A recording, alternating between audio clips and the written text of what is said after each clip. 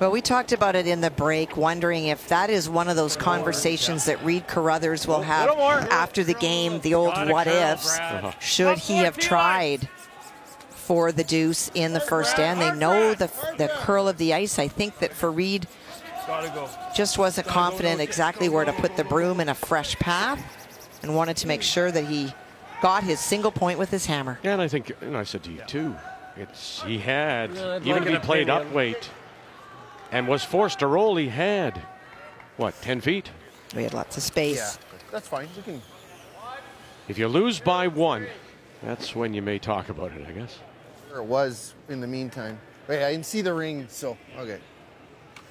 I think it's off. But Yeah. The You can measure question, it if you like, but I'll bring an official out. Something to talk about on TV. yeah. Yeah, thank you. The question is, you're not allowed to move a stone off the center line. On the sheet earlier. Off. Okay. Okay. Yeah. So then the stone belonging to Alberta is removed. Reid has the choice of removing it or leaving it.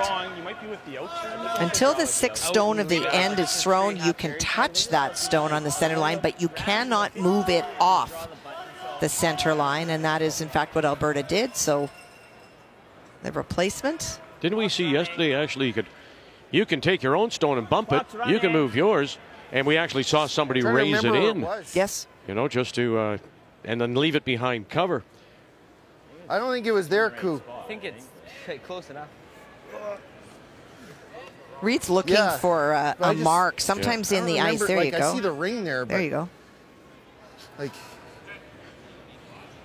because I thought it was like more on the line, though. No. You think it was like that? I don't know. Close.